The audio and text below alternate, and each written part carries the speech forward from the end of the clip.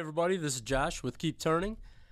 Today we're going to spend a little time in InDesign playing around with data merge.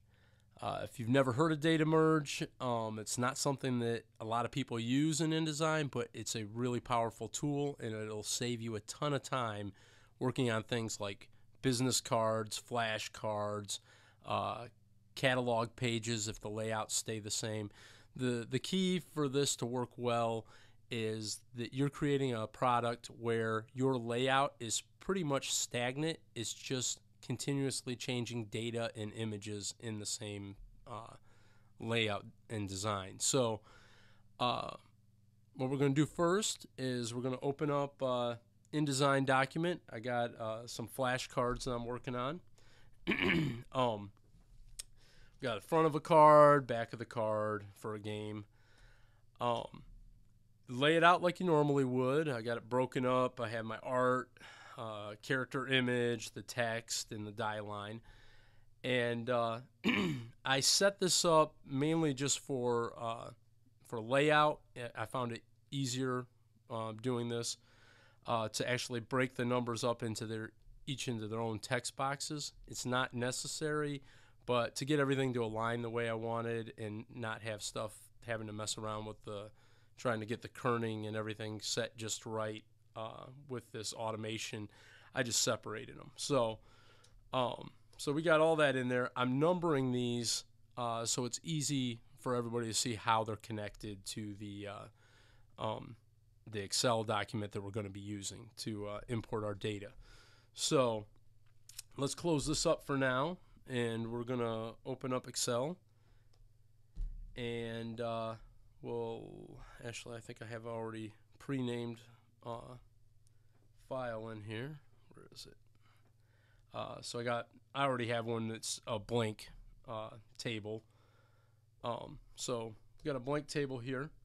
The first row is you're going to basically make headers and name what each of those individual boxes are going to be called. So with this, since I already named them 1, 2, 3, 4, 5, 6, 7, that's what we're going to name these. That's going to be the naming convention for this data. So 1, 2, 3, 4, 6, and 7. Okay, so that is where all the individual data that connects to those boxes will go. When we see those, there's box 1. All the data for box 1 will go in this column. This last column is for the back, where we have an image. There's going to be a character down here. We'll just name that. They're going to be these little aliens, so we'll just name it aliens. But what you have to do when you're using images to let the program know it's an image is you have to put the @ symbol, and then we'll name it alien. And one second, let's put do not disturb. Kevin's bugging me. Let's see here. Thanks a lot, Kevin. You just screwed up this whole thing. It's ruined. Thanks a lot, man. He hates when I do that. No, he's do not disturb. All right, so going back to this. So we just put an @ symbol to let the program know it's going to be an image. Type in a name for it. We're going to call it alien. The problem is, because of how Excel handles information, if we hit return, it's going to say that function is invalid because of the @ symbol. So what you have to do is, before the @ symbol, you have to put an apostrophe. That'll let you lock it in, and now it's good to go. So at this point, let's first put in our images. So if we go to our folder here, I have all my images collected in this links folder. And you got aliens 1, 2, 3, and 4 for this set. What you have to do is you have to let InDesign know where these files are kept by putting it in here. So what we have to do is this is on a Mac, so it's going to be /. On a PC, it would be /, and I think on a PC you have to put a period first and then put the information. Otherwise, it won't find it. So on a Mac, it's in the links folder, so /links / name of the file with the file extension .ai, because I'm using Illustrator files. So we have that there. I have 4 of these, so I'm just going to paste in 4 here, and we're just going to rename the file aliens 2, 3, and 4. It's real simple. You can name this stuff whatever you want. Just make sure it matches your naming convention for your file. And that's it. So all these will be linked now. Now, like I said, I have the numbers broken up into 2 columns. So this is column 1, column 2 for the top number, column 1, column 2 for the bottom number. So for the first one, let's make it like 10.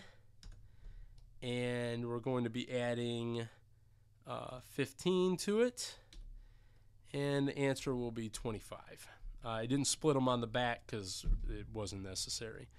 And then these 2 columns let the person know how many spaces they go backwards or forwards. So if they get it wrong, they go backwards 1. If they get it right, they go forward 2. So I'm going to do 3 more of these. We'll just do random numbers in here. So we'll say 3 plus 13 equals 16. And backwards 2, 1. And 2, 22. Plus 4, 26, and then the last one, let's make this one, let's see here, let's make this one 7 plus 22, 29. All right, and we'll just make it 1 and 5. It's a big card. All right, now that we have all our information in here, we need to save our file. So we'll just say save. And then after we save it, we're going to have to go back and choose save as, because InDesign won't recognize an Excel document. So we have to click on this, and you can either choose this right here, a TXT file, and there's various ones, but you want this one, this tab, or you can choose comma separated values, the CSV file. This is what I've been using, and it works fine on a Mac. So once you choose that, just hit save. Now it's going to save it. It warns that some of this data might be lost, but it's not going to matter for our uses. So we can close this now. Now that we have the Excel document all set up, let's go back to InDesign, to our actual file, and we have to pull up the data merge window. So that is under Utilities, Data Merge. Once this comes up, click the upper right and bring the drop down and choose Select Data Source. And we're going to find our CSV file in our folder. Choose that and hit Open. And now it's filled our window with all the information that we put in there. It'll show the headers for each column, and we need to link each of those columns to the corresponding information. So I'm going to start with 5 just because it's going to show you what it looks like. I'm going to run into, since the text is so big and the windows are so small, I'm going to get text overflow. So some of these are just going to disappear, but it won't matter. When we actually output, everything will show up. But we'll start with 5 so you can see what happens. Let's go to our text layer and get this. I'm going to highlight the, oops, found that. All right, I'm going to highlight the 5, and then I'm going to choose 5. And this is what it looks like when the data is linked in Data Merge. Anything that has been linked will have these symbols around it letting you know that it is linked information, and it will actually show up under links. You're right up here under your flashcard data. You actually see it under the links, and if there were updates made to this file, you would get a symbol warning you that your file needs updated. So going back to this, let's do each of these. We'll get 7, and see, they're going to disappear because once it puts those additional symbols in, it overflows, so it just runs off. But again, not a big deal. It's also going to let you know what page it's linked to. So let's scroll back up here and scroll up here, and we'll get these ones. So we'll get 1, 3, and 4. All right. So now all that stuff's linked, and all we have left is to link our image. So let's close our text layer, lock it up, and open up our character layer. There's our image box, and we just double click, and there it is. So it's linked now. We can see information's dropped in there. It's locked in.